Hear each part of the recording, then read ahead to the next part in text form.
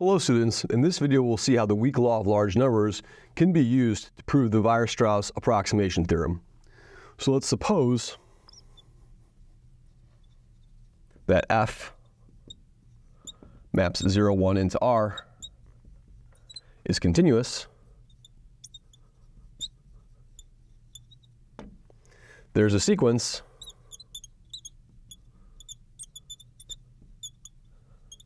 Bn of x, Bn, mapping 0, 1 into R, where Bn are polynomials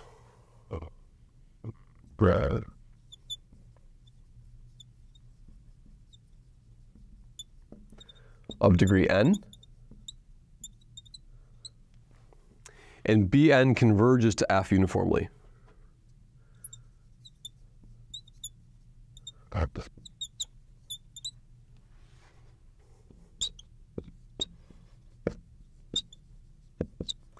On 0, 1. And of course, what does that mean? The uniform convergence, of course, means that if I take the limit as n goes to infinity, namely the limit as n goes to infinity of the supremum over all x in 0, 1 of the absolute value of Bn of x minus f of x, this supremum is equal to 0, okay? And so the proof of this follows from a classic idea in probability theory. And so I'm going to do is the following. I'm going to let x1, x2, etc., xn be IID, be independent Bernoulli trials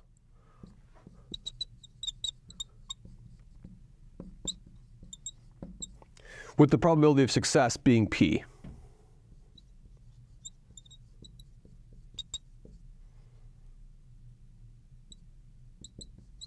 Okay? Then let me compute the expected value of f of x1 plus all the way down to xn over n, the average value of these things. So what's this going to be? This is going to be the sum. K goes from 0 up to n. Of what? Of f of k over n. Well, how could these random variables sum up to be k? Well, there's n choose k ways of those things, of probability of success being p and probability of failure being n minus p, right? So in other words, I get a 1, I would need a 1 how many times? I would need a k 1s, and I would need n minus k 0s, and how many ways are there to do that? There's exactly from n of these random variables, choose exactly k of them to be equal to 1. So this is what the random sum is.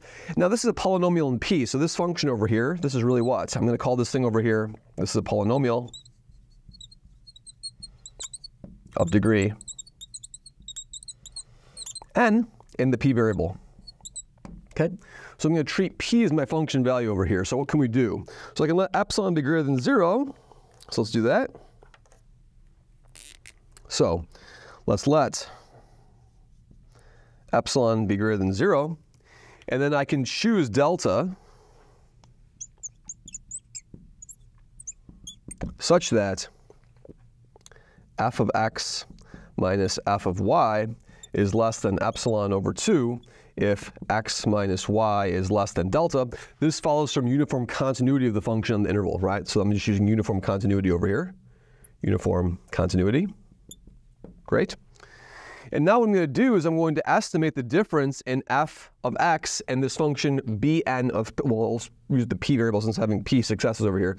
So now let's consider the difference of f of p and Bn of p, where what's my Bn? My Bn is exactly just this expected value here. I'm going to call this thing Bn of p. For these things are all, as I mentioned, alluded to earlier, these are called Bernstein polynomials.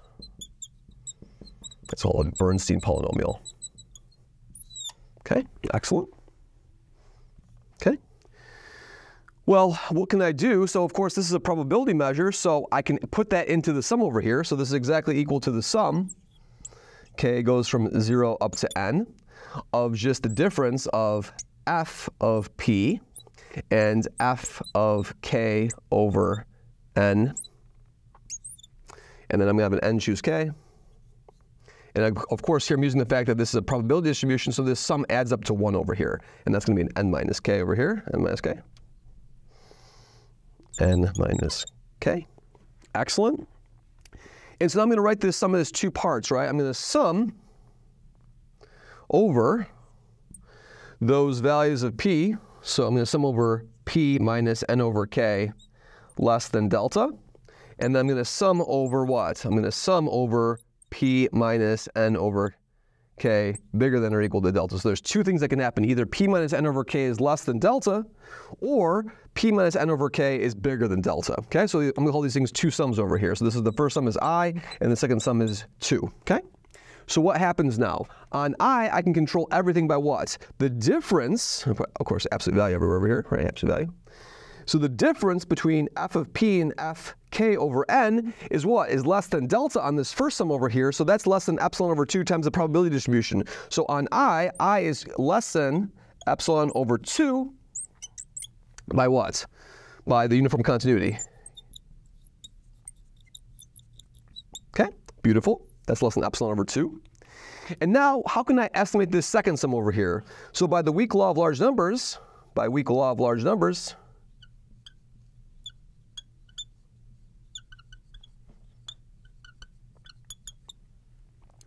the second sum over here is less than or equal to 2 is less than or equal to twice the L infinity norm, the maximum of the function f.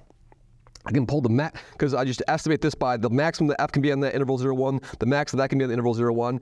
Then what's left over here is just simply the probability that these random variables over here exceed what? Exceed delta, right? And so by the weak law of large numbers, that's less than the variance over of those things over here, which is going to be an n times p, 1 minus p over 1 plus p, over the square of this difference over here. So I'm going to have a delta squared, and then n squared. Okay, that's by the weak law of large numbers. Up top over here, I have the variance, right? And so that basically just follows from the weak law of the variance of the random of these trials over here.